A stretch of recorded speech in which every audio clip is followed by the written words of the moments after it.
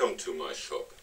The ones who are following me on Facebook have already seen a couple of pictures of this week's project, and I have to apologize that I hadn't had a project on last week, but I didn't feel that well and couldn't actually go into the shop longer than for, well, about 2 hours a day, and this had been quite, well, I feel sorry about you. So what you're looking at here is a fold-down bedside table made out of, well, basically scrap wood. It's all reclaimed wood, and I've got a tabletop with 8 different wood species, 3 legs. 2 of them are from beech and 1 is out of the Meranti. My first idea was to make a tripod table, but as I'm not that good, like this guy over here, in leveling 4-legged pieces, well, I thought about this tripod, but I had to add this bar as a design change on the fly. Well, this one here, over here, as a design change on the fly, because when you put weight on one side here and you've only got the 3 legs, the table starts tilting and, well, obviously falling over after a couple of times. So follow me along how I assemble this piece, and I'll explain a couple of features of this while I assemble it. And I'm glad you're here, and if you like the video, leave a thumbs up. If you don't like it, leave a thumbs down, but please leave a comment. This is what I'm always looking for, the comments, as this is the first time I made something like this, and I'm really curious about what I could do better, or what have I done right or wrong. Okay, so thank you very much that you are with me, and I'm glad you're here, and follow me along how I make it.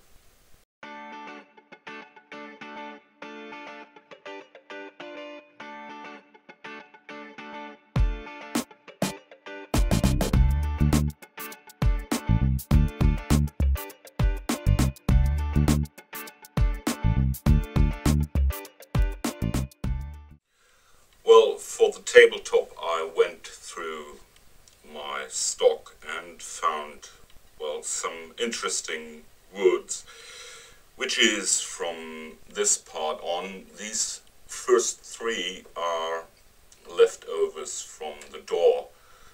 So this is dark red Meranti, these, and I don't know what the secondary wood is, but it looks pretty similar, only kind of like sapwood, or, well, I don't know. It looks quite similar to the dark red Meranti of the outside. Next is an unknown wood. At first I thought it would be beech, but for beech, as this over here is beech, it hasn't got these dark dots in there like the beech has. Probably see that. This one here, the next one is walnut, this one is oak, sapelli, and this is also one of these, well, unknown woods. Walnut again, beech, and sapelli on the end. So this is the tabletop, and I started by, well, ripping down the pieces to quite similar thickness, and trimmed off the side edges for a nice straight edge.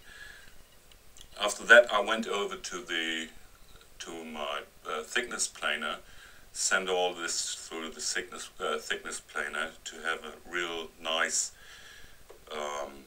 even stock, and with the jointer function I jointed the glue lines.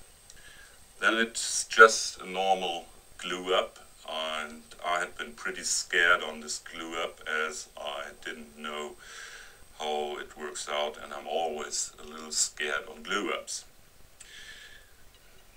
So the final shape had been done, and I sanded it smooth on both sides. So then I went over onto the back side of this piece, and I made these two well, stretches, or whatever you want to call it. They are not only for, well, keeping the board flat, but they act as the mounting for my hardware. And when it comes to the hardware, it goes this way. There are two threaded inserts on either side, and there goes a nut, a bolt into this threaded insert. This way I'm able to really tighten this up here, and I'll get an extreme stable connection. On this pipe, steel pipe here, actually the leg is, well, pivoting. The steel tubing here is a little longer than the, well, just a fraction longer than the actual wood, or the hole in the wood where for the legs. So this is so much for the tabletop and my way of, well, getting a hinge, some kind of hinge to it. Now let's go over to the legs. Okay, these are the three legs I made, and as you might see, it should be like a tripod, as I made all three legs the same shape. I turned them on the lathe, and one of the most challenging part of it was to create a sharp corner here and over here as well on the top for this well, pivoting and mounting thingy here for the actual mechanism, so it ends up like the X shape. As I first dry fitted it, I came to the conclusion that when you get well, a wider table than the actual footprint of this tripod thingy, it's bad, as you can't actually put a lot of, well, can't actually put no weight to the side which is supported by the one leg, as the table starts tilting. So I decided to make a crossbar here, and I turned this on a lathe as well, and fitted it to the, well, to the center leg, which had been already turned. So now I just go ahead and mount these legs, so you see how all of this works.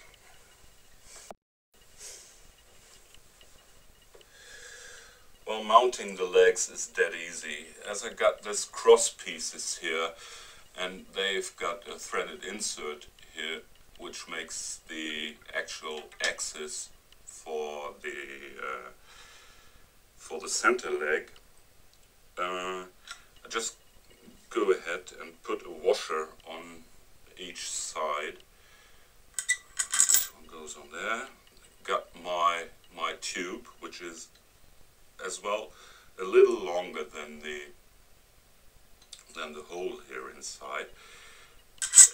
Put it on, and these washers had well, the first idea for the washers was to actually prevent the tube from going into the wood, but as the threaded insert is bigger than the tube, they wouldn't be necessary at all. But I started on doing this, so I had to finish. So next thing is to put the center leg onto the pivot point and get the second washer for the, and I hope I did it right. Yes, I did. And thread the second outer leg. We'll just screw it onto the, okay, so in this way you end up with a pretty sturdy piece which is able to pivot on the center part. Okay, so this could be called done, but there is another thing. When you got these two outer legs pivoting on these points here, the problem is that you have to have something for the center leg to rest on while it opens. Otherwise it would open endlessly, and this is not the thing you want to have. Okay, for that I thought about my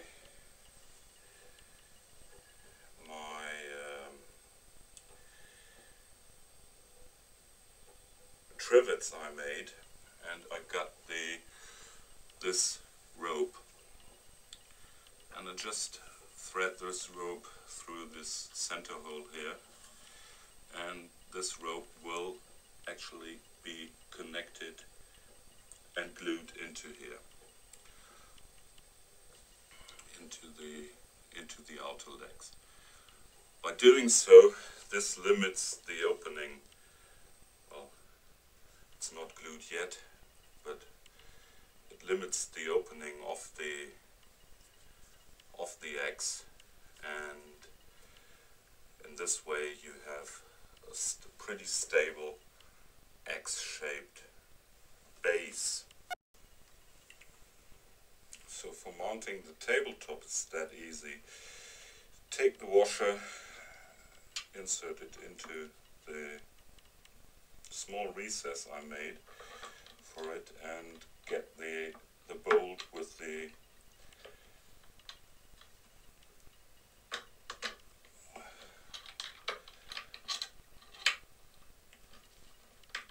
steel tube inserted. Just trying to find the starting point here, and go ahead and tighten this.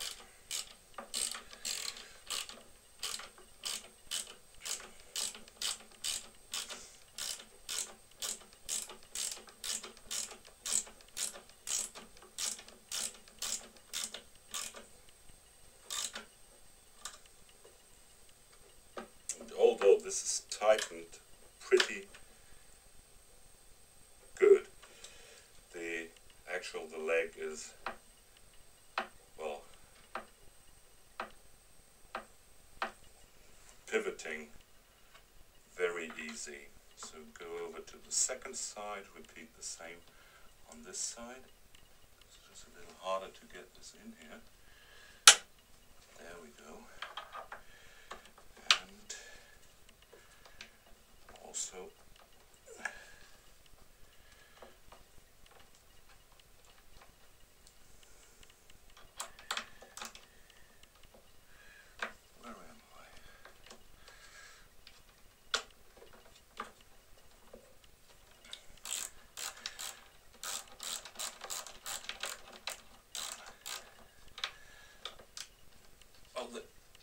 actually the threaded insert has to be a little off the table to leave enough room for pivoting.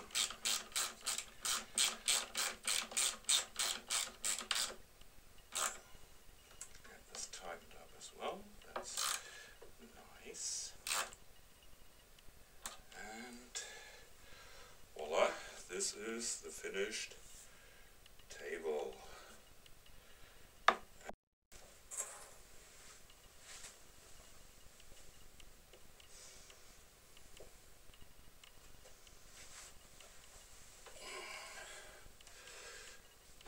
So this is the final table I made, and it is well pretty sturdy, sitting on well, and you can put some weight on the, well, it's rocking because of the soft surface it's sitting on, and I'm pretty happy with it. And just put the last coat. Well, all of this had been pre-finished with sanding sealer, and now it's just a matter of putting some wax on. I didn't do the wax for the legs because I had to glue in the rope, and I'm really happy with the result. And although it did not work out the way I wanted it to have as a tripod, it's a nice new experience to me. So thank you for watching, and enjoy the pictures at the end, and I hope I see you next time with another project. So thank you for sticking around with me, and I'm really glad that I got all my sponsors here, well, the ones who donated to my channel, as I have been able to actually purchase a couple of things for my shop, which are, well, very needed. First of all, I got a new table saw blade, as this had been really dull, the old one, and the new one really makes nice and even cuts. So with that said, all the ones who already donated to my channel are aware that I've got these two pieces in the drawing for next week, for the draw of all the ones who support me. And this week, as I hadn't got one video on last week, I had this, well, this tea light candle holder. The video of that hasn't been seen on there had been no video on YouTube for this one, but it's a very nice piece. Had been an experiment for me, and it turned out quite nice, and I'll want to give this away as well. And for today's video, I'll put in the drawing, one of my, well, extendable trivets I made a couple of weeks ago. So all your donations help me to go in the shop and do the things I have to do to stay focused on things, and this is what really helped me, and this is also what got me over the last 2 weeks. Without my woodworking, I wouldn't be here, and I wouldn't be well able to show you something I make. And I'm really glad that a lot of you donated to my channel. And if you'd like to do a donation so I can do my woodworking and show you my inspirations I got, head over to my website. The link is somewhere down there in the description box, and you'll find a way how to donate some money or send me some stuff. I can do things here in my workshop, and I'm really glad I had this for the last couple of weeks and months. As I told you in the beginning, I wasn't really good and in my